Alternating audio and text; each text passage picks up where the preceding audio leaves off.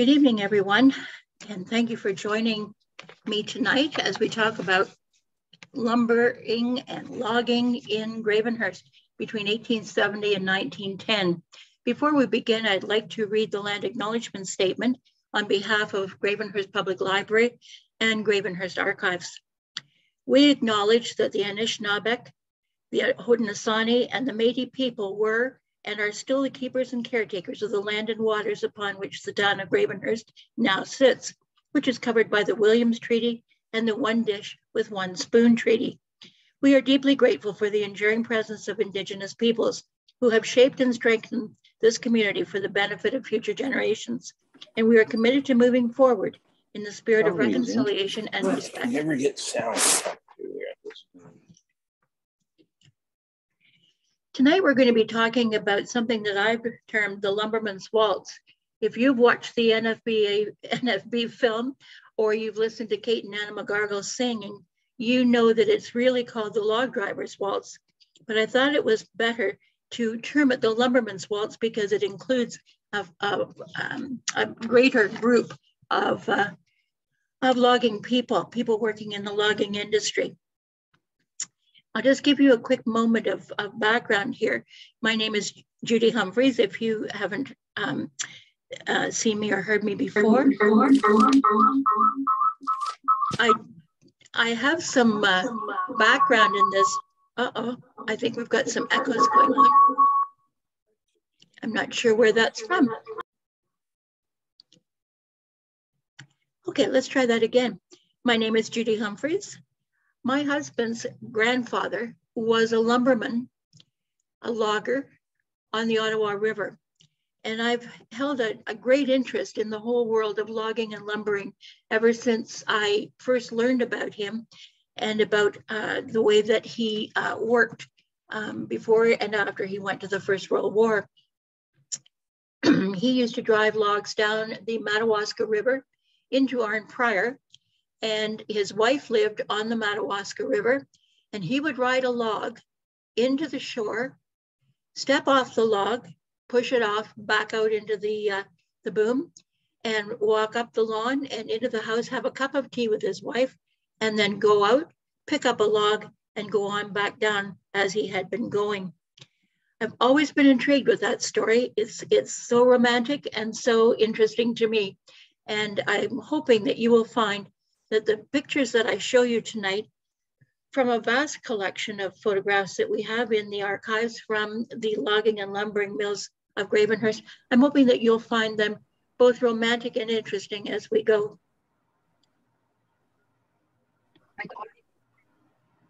A whole district would be laid out by government in something called timber berths to be sold to lumber companies. Timber berths were areas that were licensed to either an individual or to a company to cut lumber, but only within that set of limits.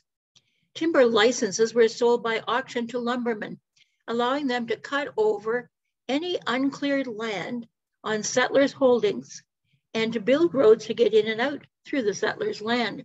So the free grants land had a few wrinkles, and those wrinkles caused a bit of hard feeling between settlers and lumbermen.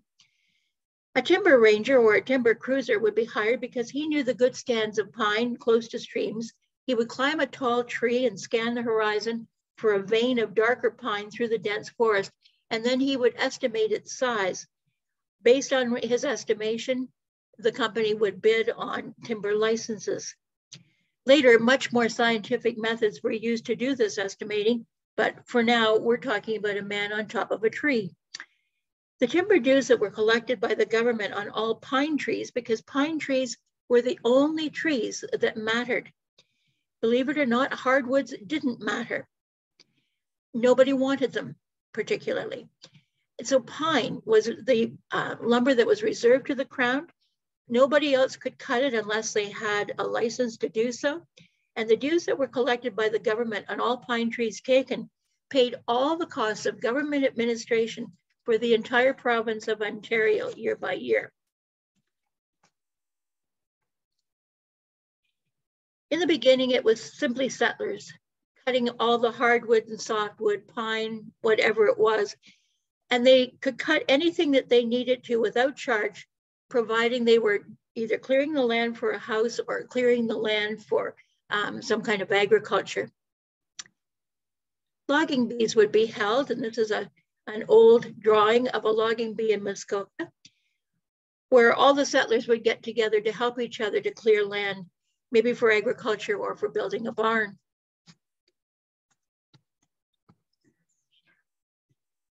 But once we actually got to the point where we were starting to build roads, like the corduroy road that you've seen before when I've done talks. That's the road running north from Aurelia in 1844, made totally of logs.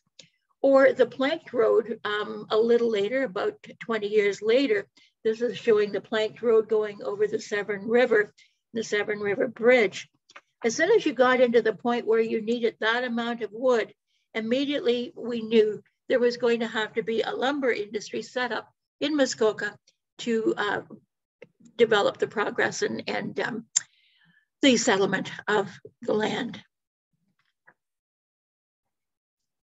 That logging industry would come with all kinds of things. For a starter, you would be sending men out into the forest for an entire winter. They would leave in the fall. They would not plan to get home until the spring drive was over. So in fact, they were going to have to live, eat, work, play right here. And I'm showing you the first kind of shanty in which they would live, called a camboose or a camboose shanty. Camboose being the French word for it. And the camboose shanty was in fact one that had a fire, that's the camboose. The camboose was the fire in the center of the room, built on sand, a great big square open pit fire. In the roof, they cut an enormous opening. And you can see that I've shown it could be 4 feet. It could be as large as 10-foot square, depending on the size of the shanty. The roof was made by putting 2 hollow logs together. You took one log and turned it right side up, the other log inside out and down, and you put them together, filling the chinks with moss and so on. The camboose would provide all kinds of heat, a fire for cooking, and so on. And there it is, the camboose fire. Men would hang their clothes above it. You can see a pair of boots, I think, up in the ceiling of this one. But in other photographs and drawings, you can see them hanging their clothes, their wet clothes up to dry. In actual fact, they slept in their clothes. So something would have to be pretty wet before they hung it up. And they had time to dry out before they actually went to bed to sleep. So most of the time, they didn't really have to hang their clothes up. That giant hole would let the smoke out of the camboose fire. And eventually, by say 1900, shanties moved from having a camboose fire to a wood stove for both cooking and heating. The shanty itself, if we just go back for a moment, had a very small door. You can see that the cook actually fills the entire doorway. This is to keep a maximum of heat in and a maximum of cold out. There would be a barrel of water and a couple of pails beside the door on one side for washing up, a grindstone on the other side for sharpening axes, and there'd also be a pile of wood. And people were expected to bring in a stick of wood when they were coming in. As I've mentioned, the shantymen were going to sleep in their clothes. They would create a bed on those platforms that you see on the left-hand side of balsam branches, and they would cover those beds with a blanket, and then the man would have 2 blankets to put over himself. 2 men slept on each of those platforms, so they slept together there. Not perhaps the most conducive for good health and sleeping, because any diseases transmitted would be transmitted to everyone. Most of them suffered from smoke-filled eyes most of the time in the camboose, despite that enormous opening in the roof. So not always the healthiest of environment, shall we say.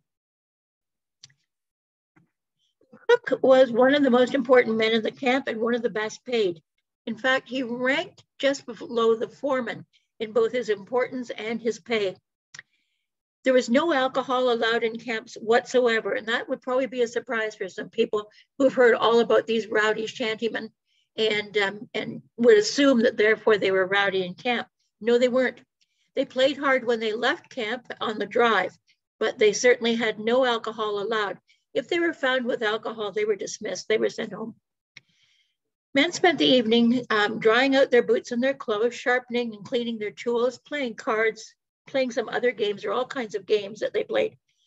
But teamsters had to be up really early and on their rigs by 4 o'clock in the morning in the dark. So they were, in fact, early to bed. I'm showing you two kinds of axes on the left-hand side, the pole axe being the most popular. I know that that word or that term pole axe is something that all kinds of people have used. The pole is the thick end on one end. It's the left end of this axe there, and then the blade is the sharp end where business takes place. Loggers were pretty picky about their axes. They would find the type that suited them best. They worried about the length of the handle, the weight of the pole, that heavy part to balance with the blade, and so on. A lot of injuries occurred with axes. Men cut off toes, they opened gashes in their legs. The best cure would be administered by the cook for these deep gashes. I don't think it could do much about losing a toe, but they would in fact create a poultice made out of chewing tobacco. They would warm it up to make the poultice and then jam it into the wound to draw out the poison. Many men who signed up for the First World War later on would in fact sign up missing a toe or more toes than one, and often were not able to do the marching that would be required as a result. You can see in the photograph here that one man is sharpening his axe while the other man is turning the wheel to make the grindstone turn. And he would get that axe to exactly the kind of blade that he wanted based on the kind of felling that he was going to have to do. Until the mid-1870s, axemen did all the felling of trees, and they were always felled by pole axes. So in fact, that was really the hard way to fell a tree. After about 1875 or so, the crosscut saw would become available for lumbermen. And they could then use it, 2 lumbermen to a crosscut saw to do the cutting. It was a lot faster than the pole axe and maybe a lot safer. I've shown you a sort of a close-up of the crosscut saw. Most people will know exactly what that is, but there were 2 kinds of teeth, if you like, on the saw. The teeth were the actual cutting pieces, and they were the ones that are sort of thicker. And the little things in there are called rakers. And they were used to clear out all the bits of wood and sawdust that would accumulate, particularly if there was some sap in the tree or whatever. They would be sticky, and those rakers would clean that out. It took us a man with a special talent to sharpen a crosscut saw. All very well for a lumberman to actually sharpen his own axe, but he certainly could not sharpen a crosscut saw. So it took a filer to do that. He was a special man. He had a good salary, good position. He could do about between 12 and 15 crosscut saws in a day. A crew would always have a couple of saws, one saw that they would be using, and then the other saw that would be in the hands of the filer to get sharpened up for the following day.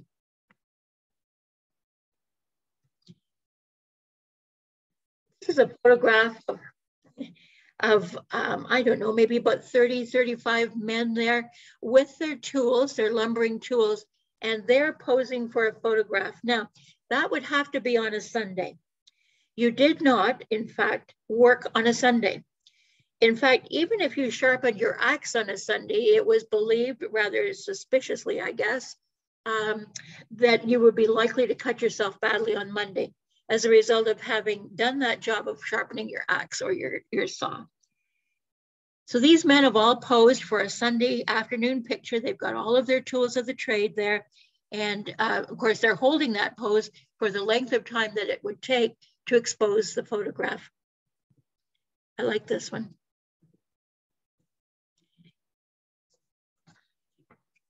Here, we've got a number of things to comment on. For a starter, these are not camboose shanties anymore.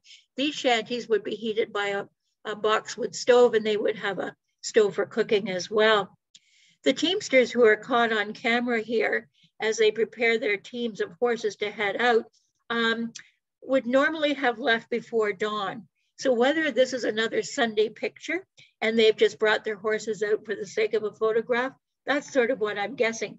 Because in fact, the first teamster would leave at 4 o'clock in the morning with his rig, and the rest would follow at about 30-minute intervals, which was the length of time that it took to load a sleigh and then get it to the point where the wood would be dumped, the logs would be dumped.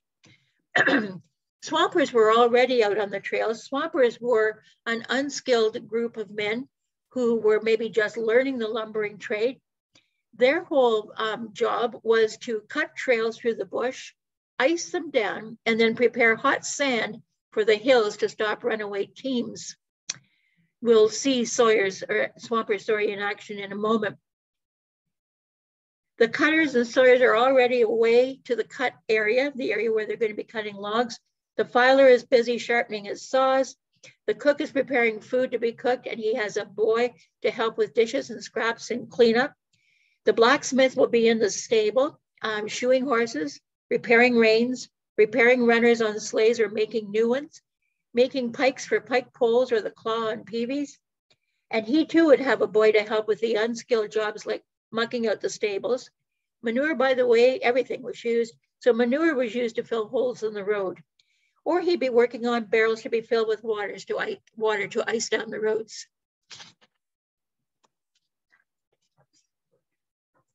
I have one of each of these in my cabin up north.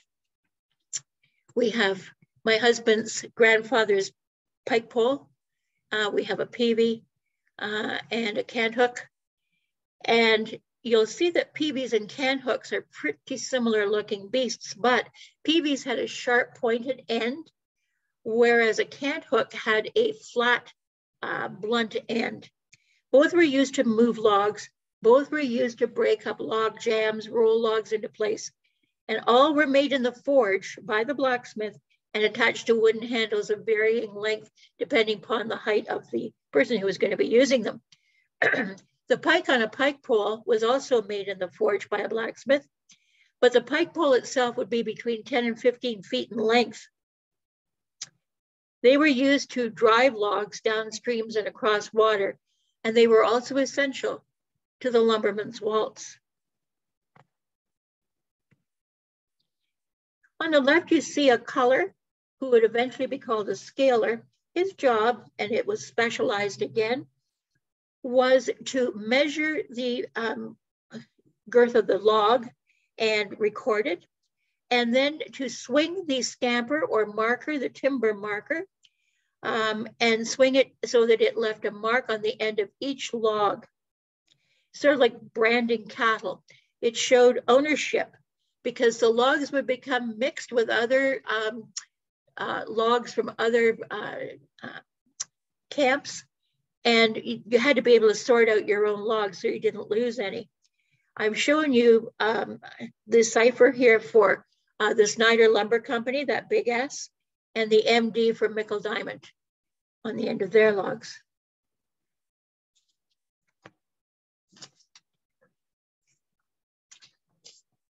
Another very specialized job, well paid, was the top loader.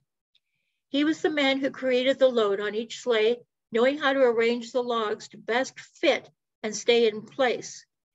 A block and tackle would be used, and I think you can tell there on the right-hand side, you might be able to see the block, and then the tackle is around the log, and you've got a couple of men who with their cant hooks are pushing up to the top loader, who again with his cant hook is bringing the logs into the places where he wants to put them. Very specialized kind of work being done there.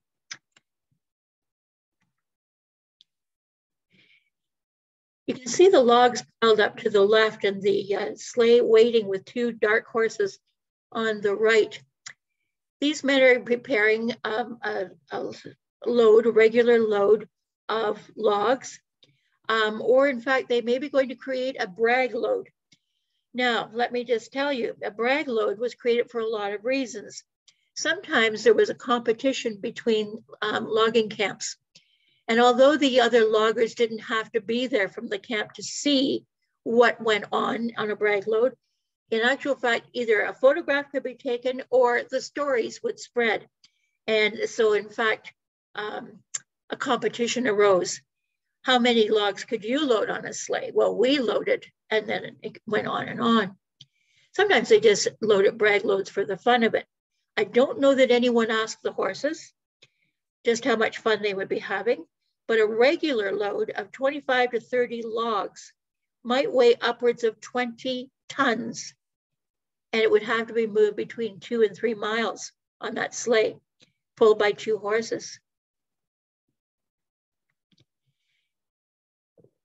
There's a brag load.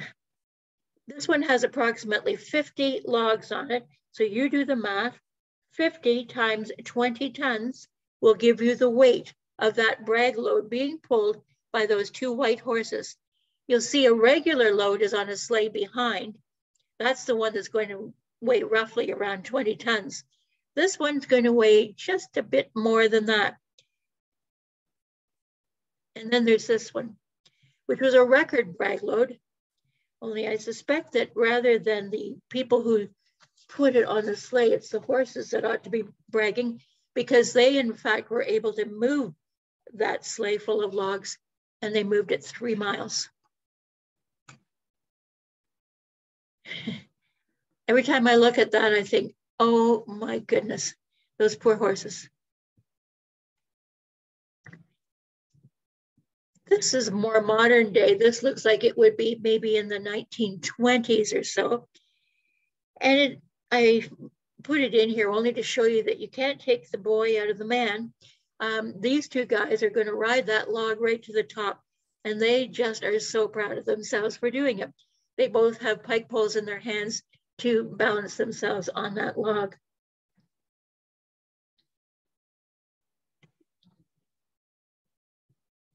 What you're looking at here are swampers. Swampers were those guys, as I mentioned, who cleared a pathway through the dense forest, creating a logging road or a log hauling road. But it had to be iced down so that the runners would run on that road and so that the horses could actually pull the load. So what you're looking at here is what would be called in the fire service a water tender. You're looking at a wagon with a water load on it, and you can see a barrel on the right-hand side. They had to do the icing down very, very carefully, because you could end up icing the sleigh in place to the point where both the horse's hooves and the sleigh itself were frozen in one spot. So they had to learn how to ice down very, very well so that they didn't, in fact, get the timing all wrong and freeze the entire thing in one spot.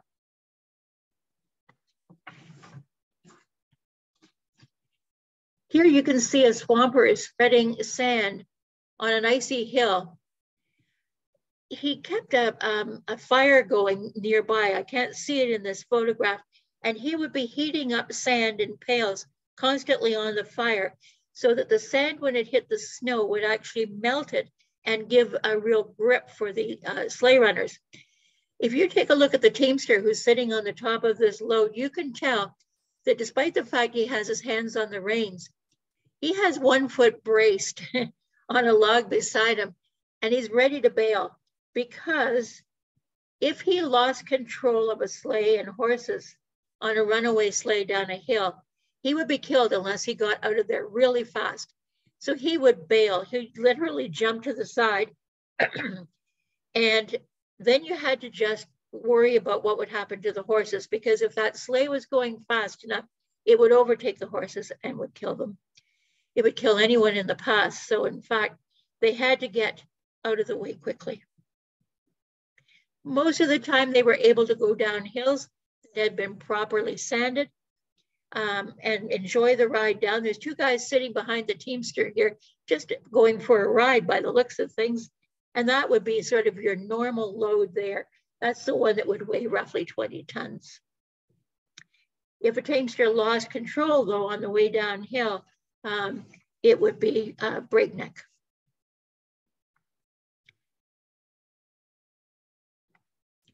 Logs would be taken on those sleighs to a pile near where they were going to be shot down a hill into the lake below. The skidway, as it was called, that pile, would hold a whole group of logs. And they would eventually be sending them down these chutes. They would build a chute so that the logs were not damaged and so that they didn't get hung up in something like a steep hill full of rocks or whatever. This is, in fact, the South Falls in Muskoka. It's just past the airport and now called Muskoka Falls, but it was called the South Falls. We got our power in Gravenhurst from the South Falls. And you can see a close-up of what a chute looked like. They had to build those. And then you can see what it looked like in winter on the right-hand side. And then finally what it looked like in spring. So in the winter, it would be iced. In the spring, it would be flowing with water. And the logs were put into those chutes and sent down into the water below. Sometimes they were sent down onto the ice, which had not yet gone out, so that when the ice did go out, the logs would start to float. Pine, of course, floats beautifully.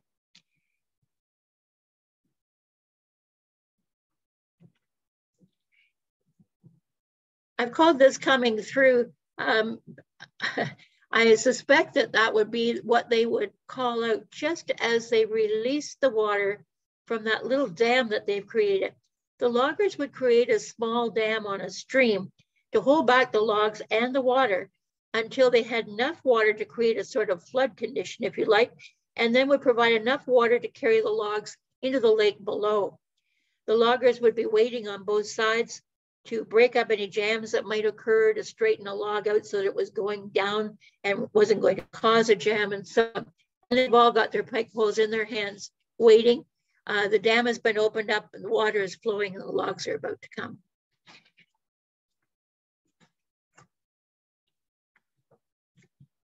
This is a very famous sketch called Driving the Logs. And it shows loggers on the drive with their pike poles, directing and forcing the logs ahead of them. This was done on the Ottawa River. And I like to think of my husband's grandfather being one of those men riding a log and pushing the logs ahead of him down the Ottawa. It's a very famous sketch. I actually have a color version of it in my living room because I like it so much. In this photograph, the loggers are standing on the boom that they've created to corral the logs and bring them together into a sort of manageable, movable unit. They're actually standing on the boom, but the boom is simply a log attached to another log, attached to another log in succession, end to end to end. So they're standing on one log and they look so incredibly comfortable standing there. You would swear they were standing on a sidewalk in downtown Gravenhurst, but in fact, each is standing on a log with his pike pole in his hands.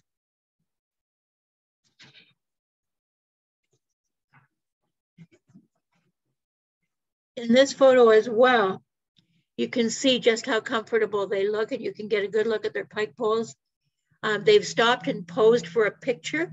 Photographers like to get in, if they could, into a logging camp and take photographs like this because they wanted not only to sell them to the men they were photographing, but also to create the kind of romantic interest in logging and lumbering that they felt they should have.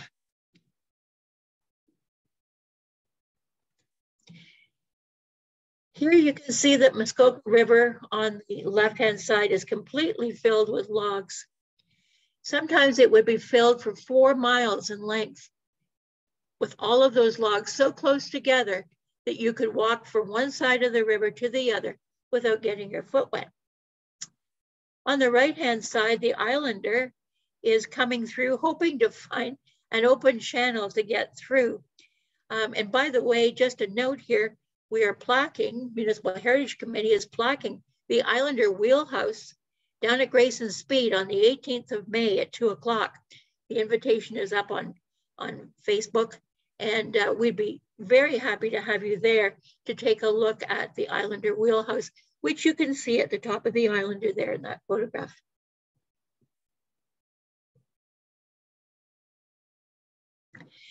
In these three photographs, you can see what really gave that idea of a lumberman or a log driver's waltz to the people who told the stories and wrote the songs. These log drivers are burling or log rolling as they move down the river. The man at the far right would appear to me to be the perfect choice for a dancing partner. He looks like he is so comfortable, but also so graceful. And he doesn't even seem to have a pike pole in his hands. So I would nominate him as my partner in the next dance. A verse and chorus from the Log Driver's Waltz goes like this. When the drive's nearly over, this is a girl talking, by the way, when the drive's nearly over, I like to go down and watch all the lads as they work on the river. I know that come evening, they'll all be in town, and we all like to waltz with the log driver. For he goes burling down and down white water. That's where the log driver learns to step lightly. Yes, burling down and down white water, the log driver's waltz pleases girls completely. All of the verses in that song are quite fun. And in the end, despite the fact that her parents are urging her to dance with lawyers and doctors and so on, she finds that they all have basically two left feet. And she goes and finds her log driver, whom she decides in the end that she would really like to marry. And so, in fact, she will always be pleased because she will be able to dance with him forever.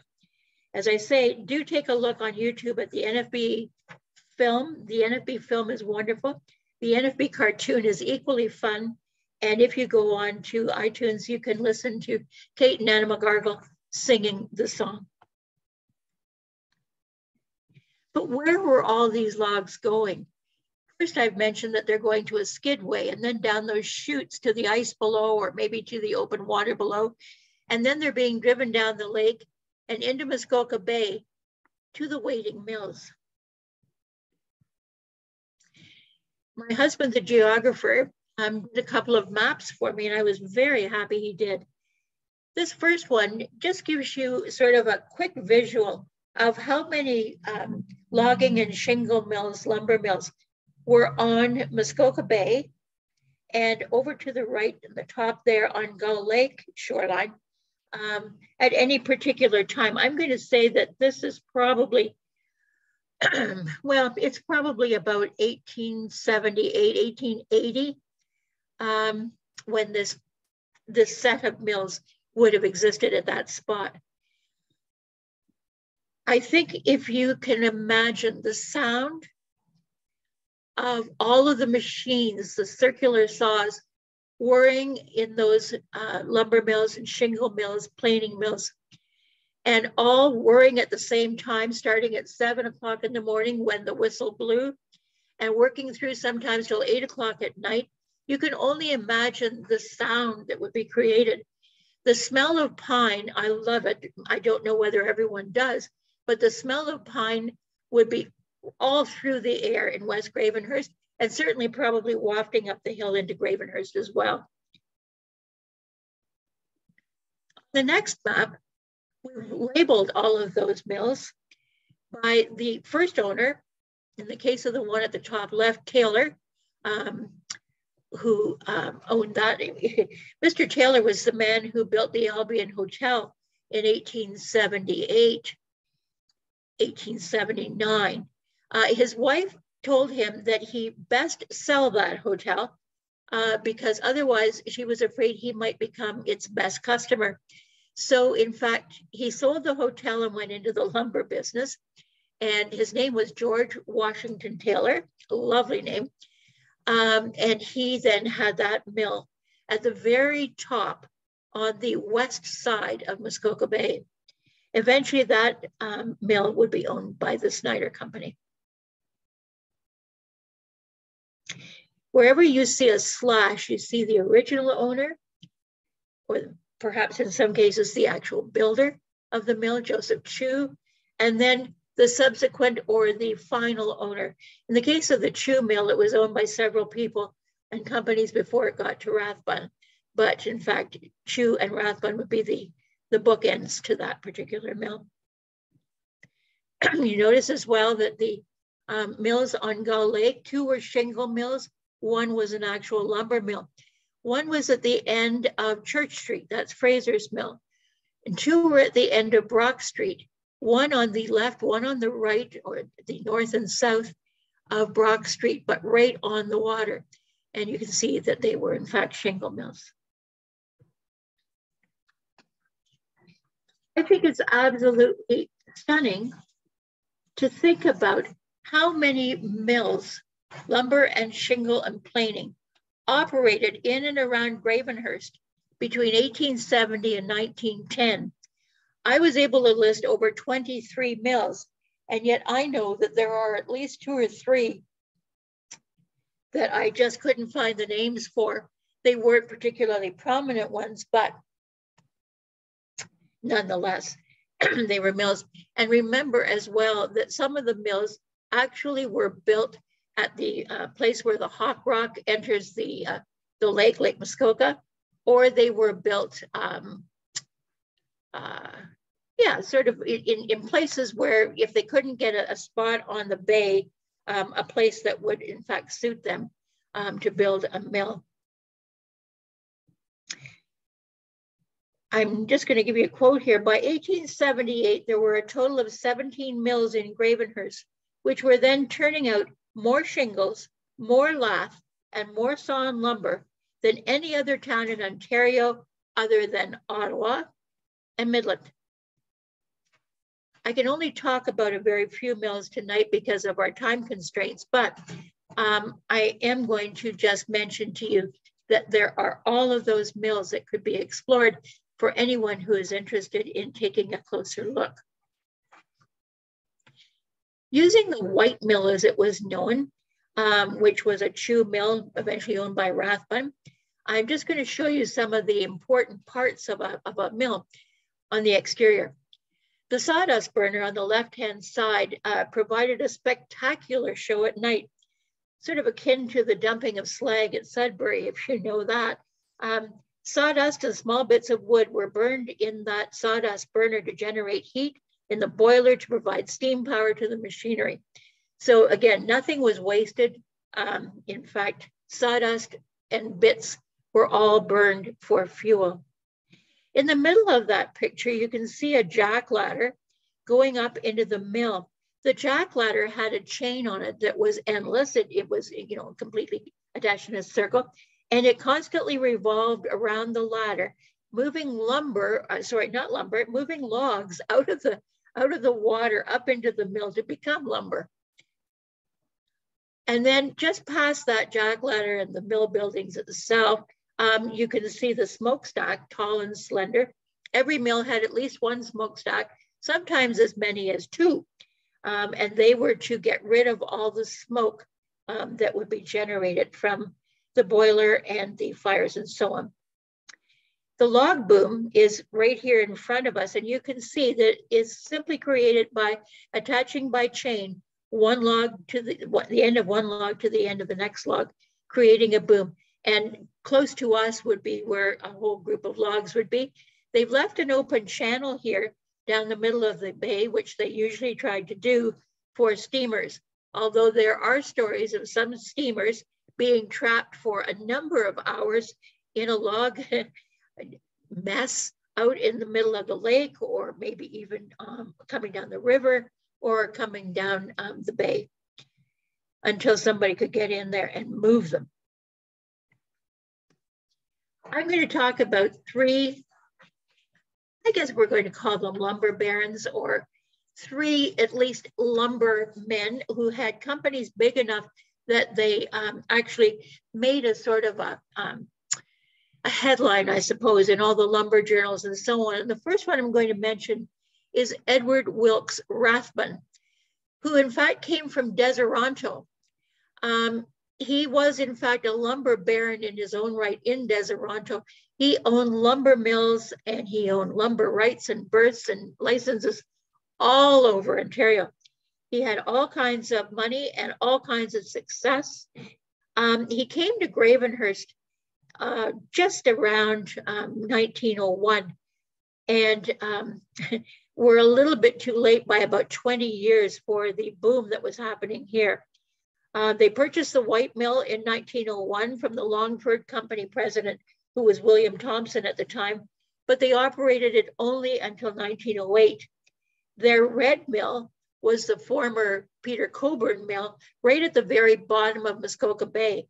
And they were called the Red Mill and the White Mill because that's the way they were painted. I have, in fact, included Joseph Claremont, Mark Claremont's great-great-grandfather, I'm thinking, in the middle picture, because he was brought in by Rathbun from the company in Deseronto to manage the Rathbun mills, the two mills here. And he stayed. He did not go back when they closed the mills in 1908. He stayed, and on the right, you see his living room and his family in the living room, again, holding the pose long enough for that picture to take. But he, in fact, stayed, became a mayor in Gravenhurst, and was involved in the community. White Mill, again, at the top right, was the original site of the Chew Mill. It was rebuilt after a fire destroyed it in 1899 by William Thompson, and then sold to the Rathbun Company in 1901, but only run until 1908. The Red Mill is shown in the picture at the bottom right. This is taken about 1900. You can see all the men standing on the roof of the area where the lumber would be stored, and hoping to get into the picture.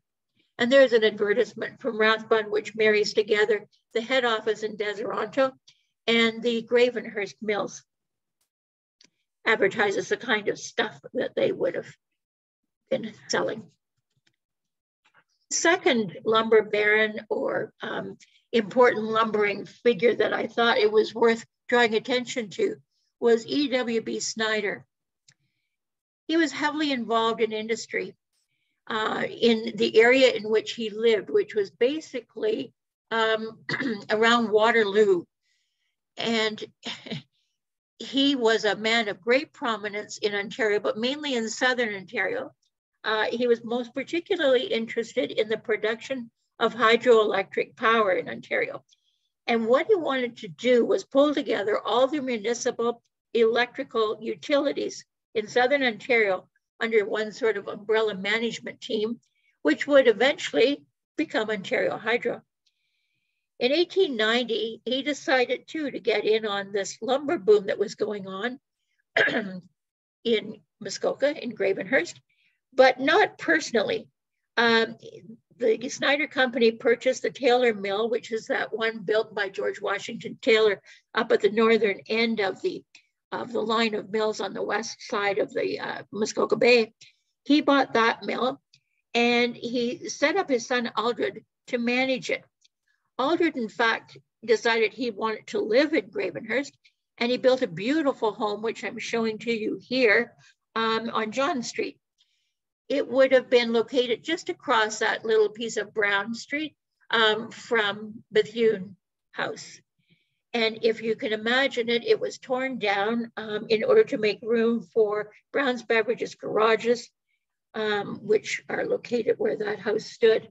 I always think what a shame it's been that over the years we've lost so many beautiful homes in Gravenhurst. The Snyder Lumber Mill, this is a picture taken in 1895. The Snyder Lumber Mill was very prosperous in some regards. The Snyders did nothing by halves.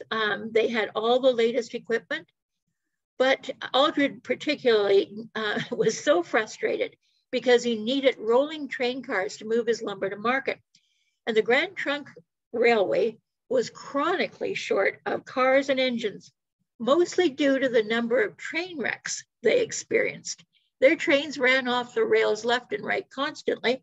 And so, you know, a wrecked train engine was going to have to be rebuilt. Wrecked train cars were going to have to be rebuilt. And there were never enough train cars to even begin to move out the lumber that was being amassed by these big mills.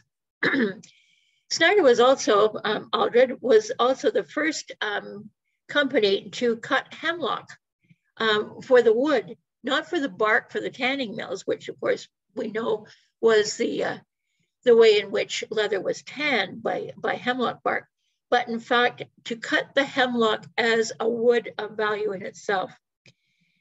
No matter that he did that, all Snyder operations ceased by 1908, although they did retain their home on John Street for quite a while as a summer vacation place. We have a huge collection of Snyder lumber photographs because many of you will perhaps have known Bill and Helen Snyder, who lived here in Gravenhurst. Bill would be the great-grandson, I guess, of E.W.B. And in fact, was a musician of some note. His wife, Helen, actually worked in the public library here as a library clerk. And he donated all of his photographs and slides to Gravenhurst Archives. You can see that this lumber yard stretches as far as the eye can see, but you might be wondering what those funny looking tracks are in the center. And in actual fact, the lumber yards were interlaced with tramways for loading and unloading lumber. In this original photograph from 1896 of the Snyder lumber yard, you can see just how far that lumber really went. And on the right-hand side, you can see a tram car. I think somebody's leaning up against it there, and it has a load of lumber on the top of it. It's going to be wheeled down into the right spot, and the lumber will be easily able to be slid off onto a pile from the right height of that tram car. So that was the whole idea behind the tramways, the tracks that are laid there that you can see, and also the tram cars. In this photograph, you can see the Snyder Mill and the Thompson Mill, both in here, and you get an idea of how much lumber was waiting to be shipped out. If you can see on the left-hand side, those massive piles of lumber, it looks to me like that might actually be sawn lumber in 4-foot lengths, and maybe the same sort of thing over to the right. They look like they might actually even be almost like cordwood. But in the center, you can see the piles of sawn lumber. That lumber is not doing anyone any good sitting in a yard. In fact, it's waiting for a fire to occur so that it can really get it going and burn out everything, including all of the mills and all of the wood. So getting it onto trains and getting it out was the thing that had to be done. And you can only imagine the frustration that these lumbermen must have felt at not being able to get trains when they had contracted for those trains to be brought in and get their lumber to market. And of course, every time their lumber didn't get to market, somebody else's lumber did and took their spot and maybe became the lumber of choice in a company. Finally, and certainly not least, Charles Mickle is truly the real lumber baron of Gravenhurst. Neither Rathbun nor Snyder were really invested in Gravenhurst or in the lumber industry in Gravenhurst for the long haul. Both of them bailed pretty quickly after about 10 years in each case. Only Charles Mickle lived here and participated fully in the life of Gravenhurst community. He came here in 1877 with his wife, Emma, from Cargill, Ontario. If you kind of know Bruce County and so on over there, that's sort of roughly where it is. Grey County, probably more likely, to set up a lumber business. That's really what he wanted to do. He was elected town councillor. He was elected mayor several times. Mayors and councillors were elected annually. not every 4 years, annually.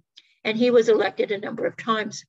It was he who made the deal with William Gage to bring the first of 4 tuberculosis sanatoriums to Gravenhurst in 1897. That contributed to the next, I guess probably 90 years of development in Gravenhurst by the time Muskoka Regional Center was closed. It was also Mickle who caused the Opera House to be built in 1901, despite the fact that cynics labeled it Mickle's Folly. The photograph on the right is showing the wedding of his daughter Bertha to a man named Howard Kane from Newmarket. And it took place at the Mickle home on Bay Street called Rosehurst, and it took place in 1907. You know that that is a heritage home that has been now converted into not apartments, but condos really, I believe. And it's built on 3 lots. It was a huge, enormous property at one time, built on 5, maybe 6 lots in the town. A beautiful home, but also a huge yard that was used regularly for all kinds of community functions like strawberry socials and putting on plays and doing all of that sort of thing. Emma Mickle was somebody who believed that the women who were raising children in those lumber areas in Mickletown and in West Gravenhurst needed a break. And she would get out her little boat called the Bertha M, and named after her daughter, and would take out a whole group of women on that boat for a picnic. And they would go to an island, they would have a picnic for the afternoon. She would have gotten somebody to care for the children and just give these women a day away, a day to sort of enjoy and relax. This is the first Mickle lumber mill. At first, when Charles Mickle came here in 1877, he partnered with a man named William Tate in a mill on the west side of Muskoka Bay. In 1879, he purchased the mill outright from Tate, and unfortunately later it did burn down in 1889, as did, I have to say, most of the mills at some time or another burned down and were rebuilt or not. You can actually see here 2 things, maybe the double smokestack that I've mentioned before. You can see the jack ladder going up into the mill. You can see the other gangway that's going up, perhaps taking the sawdust up to the sawdust burner, or perhaps taking the finished wood out.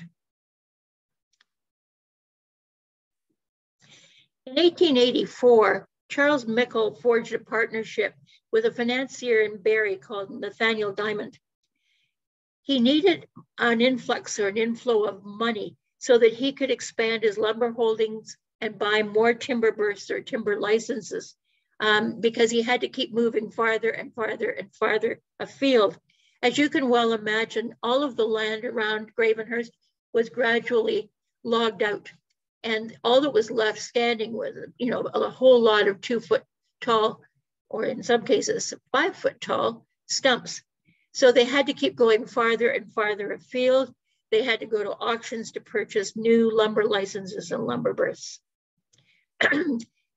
Mickle Diamond built the new mill, as they like to call it, in 1886, and you see it here. They added in 1894 a planing mill to this new mill, and this combination mill is the one that would survive into the 1920s, or actually almost into the early 30s.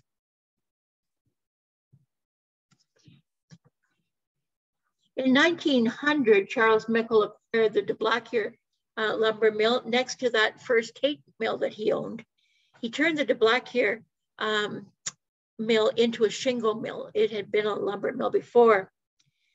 You'll notice that there is a group of little boys all lining the ground below. And you might be thinking to yourself that the men have brought, it's sort of like take a child to work day, but no, not true. This would be in the summer holidays. These little boys were no doubt working in the lumber mill or outside the lumber mill, doing things like piling and fetching and so on. And if they were 9 or 10, and strong enough, they could be hired and they could work for any number of cents a day or a week. So all of those little guys there, some of whom appear not to be wearing any shoes, are in fact employees of Mickle Diamond Shingle Mill and loving it. Mickle Diamond in 1889 produced the following amounts in his mill per day: 120,000 feet of lumber, 60,000 shingles, and 50,000 feet of lath per day in his mills. By 1891, he would employ 300 men in his camps in the Gravenhurst section alone, because in fact, Mickle Diamond had mills in Bradford, they had a mill in Barrie, they had mills in a variety of places, but we're just talking about Gravenhurst here. When Charles Mickle died in November 1929, it was said that his companies, or he himself, had cut between 500 and 600 million feet of lumber in his lifetime. The last Mickle mill closed completely, although they'd been closing down since about 1925, but it closed completely in 1933 when Charles Mickle's son, his only son, Charlie Jr., was killed in a car accident on what is now Highway 11. When his son died, Charles Mickle himself was already dead.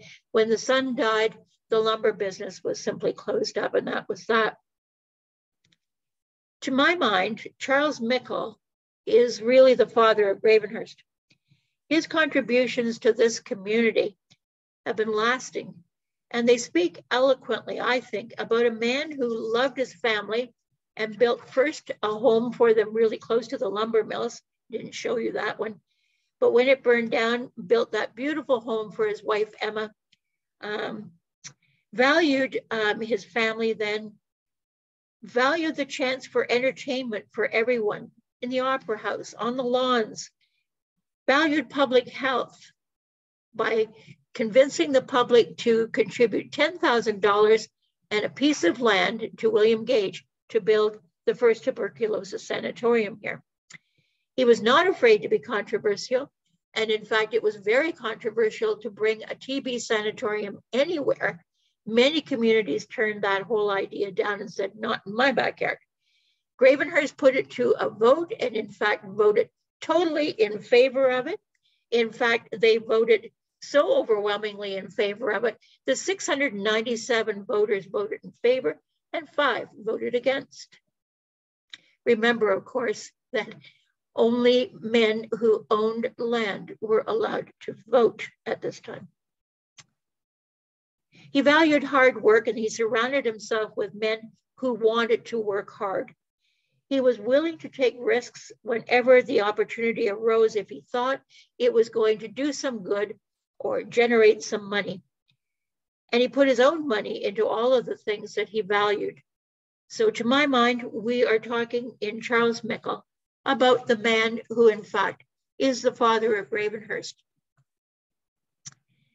There will be many of you out there who are thinking to yourself, my goodness, there's so much more that could have been said, but I'm already 3 minutes past 8. And I could have probably done 3 more or 4 more talks about both logging and lumbering, both subjects that are actually rather important to me. I like them both very much. I would be really happy to take any questions if you would like to go into the chat room and ask them. I'll certainly try to answer them as the best I can. So please ask anything that you think you'd like to know about. Judy, can you actually see the chat there, or do you want me to ask you the questions as they come up? I'm just gonna look and see. Okay. Did horses ever get killed by a runaway sleigh? Oh boy, did they ever? There were horses killed quite often, yes, by runaway sleighs. In fact, as well, there were some very, very heartwarming stories about horses that survived. In one case, the teamster who had leaped free from the load, and the swamper who had been standing beside him sort of walked reluctantly down to the place where they knew that sleigh had just gone right over the horses. You know, I mean, it was going to be ghastly. They went down, and lo and behold, there was only one horse, and the horse was actually down in a great big depression in the ground. They said, whoa, it's too bad. The one horse obviously broke free and got away just before the load hit. And then they looked, and the one in the depression was breathing. And they managed, with a number of very interesting methods, I won't discuss them here now, but they managed to get that horse up on his feet and out of that little depression in the land. And lo and behold, off he ran, because he said to himself, I'm not doing that again. So yes, unfortunately, there were a number of horses who were killed. The other message I'm seeing here is a thank you. What can you tell us about the Henry King Mill? The Henry King Mill. What can I tell you about the Henry King Mill? Let me just see here. Yes, I can tell you. Henry King is not, a lot of people confuse Henry King with H.R. King or George King, not the same guy. In actual fact, Henry King, third guy altogether, and not related, I think. He had actually worked for Charles Mickle in the past. And in the spring of 1878, he built a shingle mill north of the old dry dock on the bay, on the east side of the bay. I don't know a lot about him, but he didn't stay in it for very long, because in 1885, this is the mill that was sold to George Washington Taylor. So if you can kind of see that sequence, and eventually, of course, that would go on to be sold as well to the Snyder Company. So Henry King didn't really stay in business for very long, but we have information about Henry King in the archives. And I'm more than happy if people contact me after a talk and ask if I can provide them with information, particularly when it's a relative. And I guess I'll put in a little pitch here and say too, if you have photographs from the lumbering and logging days of Muskoka, particularly around Gravenhurst, we don't collect history from Gravenhurst and Huntsville. We have all we can do with Severn Bridge to Gravenhurst. And in fact, I did not talk about the Severn Bridge mills. There were 5 or 6 really big, important mills in Severn Bridge, the first ones to be built in Muskoka. But I thought I had enough on my plate just to deal with Gravenhurst. So I would be happy to see anything that you might have, to take copies or to receive them to be kept and preserved. I would also welcome any questions that you have. I see here that Doug is asking, how many trains came and went daily during the lumber heyday? Well, are you talking passenger trains, or are you talking about the ones that were supposed to be pulling logs and lumber? Because in actual fact, I think that there were supposed to be quite a number of trains going. There were about 6 trains, between 4 and 6 trains a day for passengers. I would think that almost an equal number should have been running for lumber. In actual fact, they would sometimes go 2 days without seeing a train. In the wintertime, when it was snowing and the snow was coming down heavily, the Grand Trunk Railroad, I was going to call it the GTR, but the Grand Trunk Railroad did not keep open its tracks or the shunt lines out into the lumber mills. So in fact, they had to, they couldn't have brought a lumber train in anyway, even if they'd wanted to, which they didn't have often anyway. And the lumbermen had to go out and shovel out and clear out the train tracks so that the trains could actually get down into the lumber area. Absolutely unconscionable. I don't know how they got away with it. I know that Charles Mickle took a whole group of lumbermen because he was very prominent in the lumber industry in Canada. And he took a whole group of people to the Parliament buildings in Toronto and talked to his member and anybody else who'd listen to say, what the heck is going on with the GTR? I don't think it did any good. And I hope that answers your question, Doug. Anything else before we say adieu?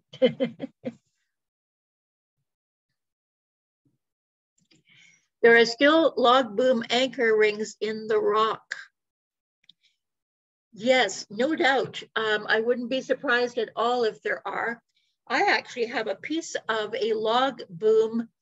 One of the things you would call an anchor, they used to take a great big log and square it and then put rings in the log and put that standing upright in between the logs that ran lengthwise in the boom. And I've got one on my front porch and it actually has the rings in it. So if you're interested in seeing what an anchor ring looked like, you could actually pull up in front of my house if you know where I live and just take a gander over at the big log boom piece that's sitting from the Ottawa Valley, I must say, sitting on my porch. Another one of my valued things. Oh yeah, logs on the bottom of the bay, sawdust on the bottom of the bay. Anybody recall the restaurant in West Gravenhurst, which shall remain nameless, which built itself on sawdust?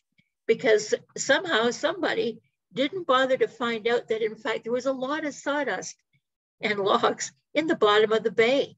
And in actual fact, no, it wasn't the wood box. It was actually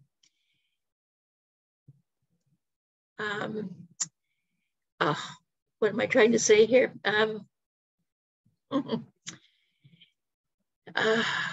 My goodness, it's just gone right out of my mind. Anyway, the Boston Pizza is the restaurant I'm talking about. They had to rebuild that thing from the bottom up because it was starting to go down. And that was because they hadn't done their homework, the people that were involved in the building trade, not Boston Pizza per se. They hadn't done their homework to find out what they were building on, which was not much, a lot of sawdust and a lot of logs before you got down to terra firma. So that's a warning to all these people who think that they're going to put something in the bay and that it's going to be permanently wedged there. Anything else? If not, I will say good night, and I'm very happy to have everyone with me. Thank you for the kind comments. I love doing these talks, and I would be more than happy to speak with anyone who has further questions later on. Judy, it looks like there's one more question there. Who is there? I'm sorry. Okay. I didn't see. Oh, how about the mill at the Crador site? Or thinking of the Calidor, out at the Calidor site? Yeah, there was a mill out there. There was a mill just to the, I guess we're going to call it to the south of the Calidor, sorry, no, of the Calidor, of the Minnewaska dock. People who've seen photographs of the Minnewaska Hotel, which would eventually become the Minnewaska Sanatorium briefly, there was a dock there. It's where the old POW camp is, that's right. And in fact, it would become the dock for the Minnewaska and for Calidor. And actually there was a mill that was built just down from it. Just looking for, somebody has said Henry King's mill, but no, I don't think so. This is farther up than that. I have to take a little run through here for a second and see if I can find it because it's eluding me completely. Don't forget as well that there was a Bryden lumber mill, shingle mill out in West Gravenhurst in Bryden's Bay to think about. And I'm looking for the one at the Minnewaska, but it's not rearing its head to me. I have my cheat sheet here just in case such a question. There it is, Hill Brothers. And those were the brothers of Albert Hill. If you know your Gravenhurst history, Albert Hill was in fact a blacksmith and a man who built carriages and wagons and so on, as blacksmiths often did.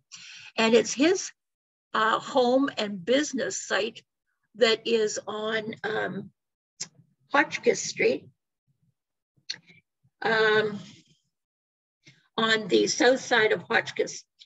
And it's now, I think, a real estate office. But in any way, he was Albert Hill. He had two brothers who built a shingle mill just to the south of the Minnewaska Wharf in 1879.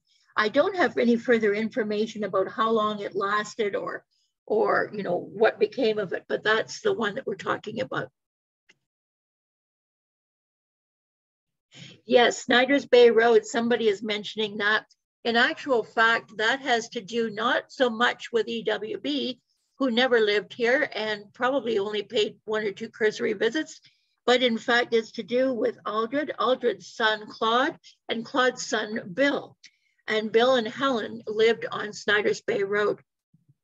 So there you go. That was Bill and Helen Snyder. Anything else before we go?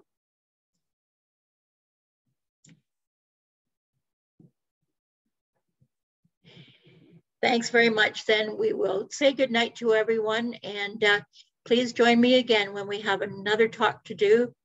I won't be doing the one that was scheduled for June. Lots of issues surrounding health in my family right now, so I'm just going to have to let that one go. And we'll hopefully work it in later on in the year or next year. Thanks. Bye-bye.